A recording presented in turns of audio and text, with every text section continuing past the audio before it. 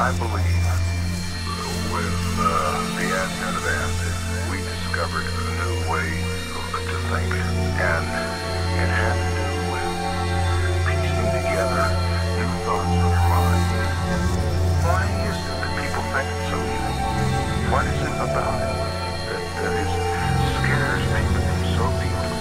Even the guy that invented, what is it? Because they're afraid that there's more to reality